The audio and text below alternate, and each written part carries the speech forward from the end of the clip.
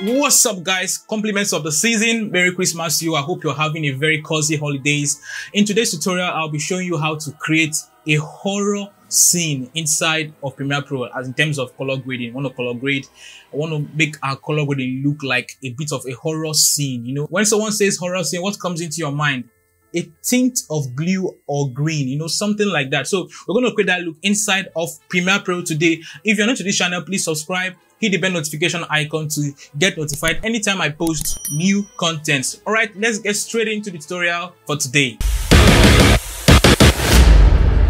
So inside of Premiere Pro, this is our footage, and I'm going to choose a hero shot where a shot that best represents everything, that's like the whole footage, everything, the entirety of the whole footage, where I'm going to be doing my color grading. And I choose this place because it kind of exposes her two legs and of course her face. Oh, okay. I think this is better. Yeah, this is better for me. I love this. It exposes her two legs and her face. So I'm going to go to my Lumetri color. I'm going to just create an adjustment layer. I'm going to right click and create an adjustment layer. And I'm going to put that on top. And drag this. And the first thing I'm going to do is, of course, you know it, the basic corrections. I'm going to click on my basic correction. I'm going to increase my contrast. I'm going to decrease my highlights, you know, just to get a bit of the details of the trees in depth, the trees in depth, just to get that details. I'm going to decrease my whites. I'm going to decrease my white a bit. I'm going to go to my blacks and decrease it just to get that punchy look. Then I'm going to go to my creative and I'm going to increase my vibrance. You know, I think that's fine by me. This is my vibrance. I'm going to increase the sharpen, sharpen it a little bit. And I'm going to go back to my basic correction, and to get that look, that bluish look that you often see in horror movies, I'm just going to take my temperature and drag it towards to the blues. This is what I want. You know, drag it there. And I'm going to also take my tint and drag it towards to the green, just to add a little bit of green to what I have created. And something is wrong with the shadow. I don't like it. I want to decrease the shadows too. You know, something like this. Yeah, this is fine for me. Well, I think we have a good start. This is our before, this is our after. The next thing I'm going to do is go to my curves. I'm going to go to my RGB curves, and I'm going to click on 3 points here. Remember, this is the shadow, this is the midtones, and this is the highlights. I'm going to take down a bit, take that down a bit. I'm going to take the shadows down a bit. I'm going to take the midtones up a bit. And the highlights, I'm going to still drag them down, you know, just to get more details. This is our before and this is our after. You can see we are getting details we are getting more details in the footage. As you can see, this is before we went to the curves, before we crushed the highlights down, and now this is after we must have crushed the highlights down. We are still getting more details. So details are very, very important. And to get more details in your shot, you have to reduce the highlights. So I think that's fine for me. Now I'm going to go to her clothes. I'm going to create another adjustment layer. New item. I'm going to go to, okay, I'm going to click on adjustment layer. I'm going to click OK. I'm going to drag that up here. I'm going to also go to increase that to cover up the entire footage. Now I'm going to be working on her clothes, her clothes. So I'm going to go to my hue versus saturation, and with my my color picker, I'm just going to click on this part and I'm going to drag that up a bit. I just want to increase the vibrance of it. As you can see, as we're increasing that, other things that are green in like over the ground here are also affected. But we want it that way. It's not a problem. But don't just overdo it. I'm also going to take my color picker again and I'm going to click on this part and I'm going to increase that a bit just to get the life on her clothes. So I think this is the before and this is the after.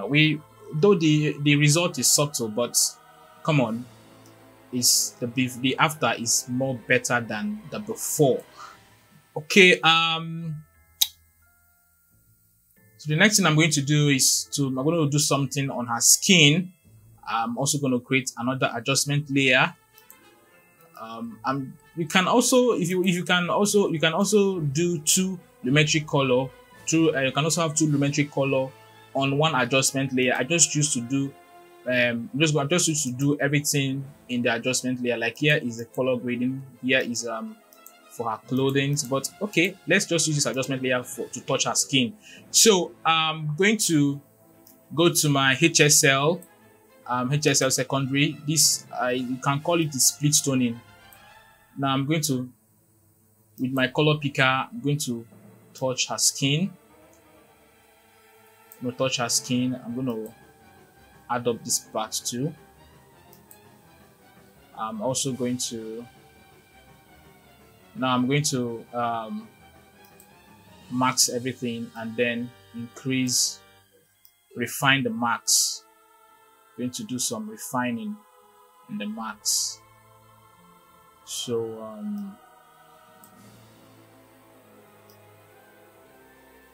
I think that's fine. This is the best we can get. So I'm going to denoise that. I'm going to blow it also, and I'm going to push this upwards to the orange. I'm going to deactivate the max, and you can see our results. Without pushing that to the orange and increasing the saturation a bit, you can see what we have.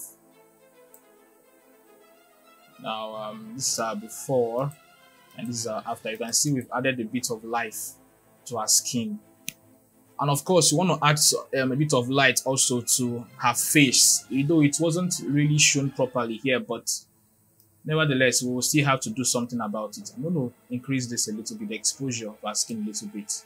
We'll increase the contrast, and also going to, I think the saturation is too much. I'm going to take that down a bit, just to make it look natural. So before and this is after. So we've done that. So I'm going to touch her skin now. I'm also going to create another Lumetri color. I'm going to add another Lumetri color effect. So I'm going to right click. I'm going to click on this color picker and I'm going to touch her skin. And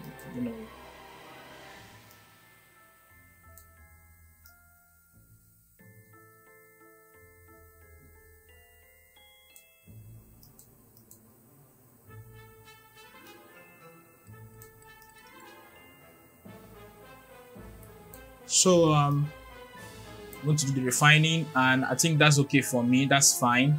I'm going to denoise it. I'm going to blow it out. I'm also going to take this. I'm also going to take this up there. I'm also going to deactivate the max. Or something before and after. Though it may not really be observable, but at least it's something. So this is it.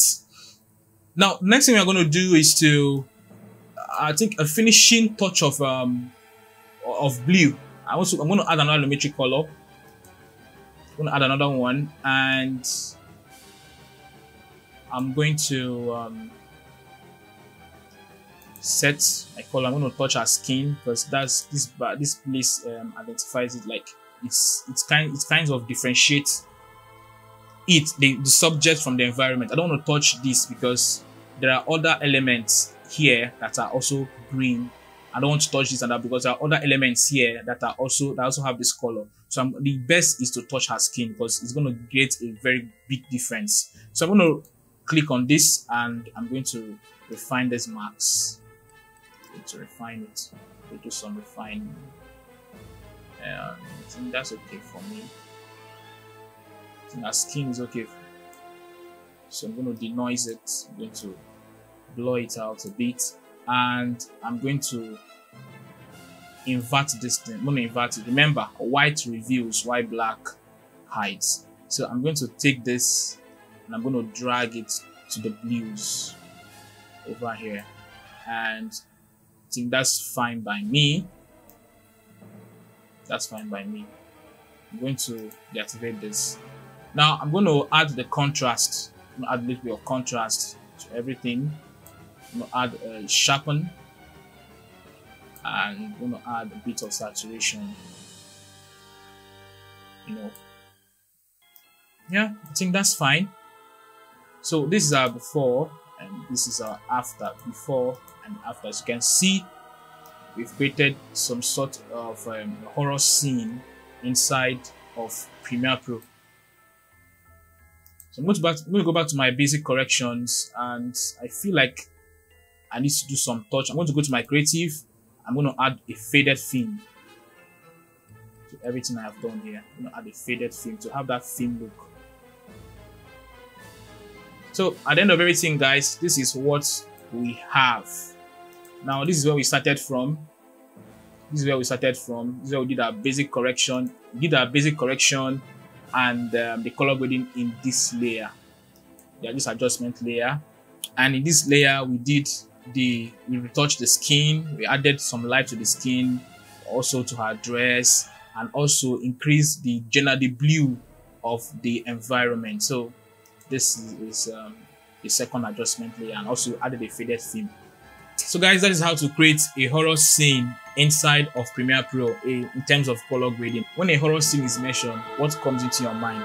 Blues, greens. These two colors, they're very, very complementary in creating of horror scenes, especially outdoor horror scenes. Even indoors, they use them as well. So guys, that's it for this tutorial. I thank you for watching. If you enjoyed the tutorial, please hit the like, smash the like button, and if you're new to this channel, please subscribe and hit the bell notification icon to get notified anytime I post new content. My name is Chris. I will see you in my next video. Merry Christmas, guys. See you.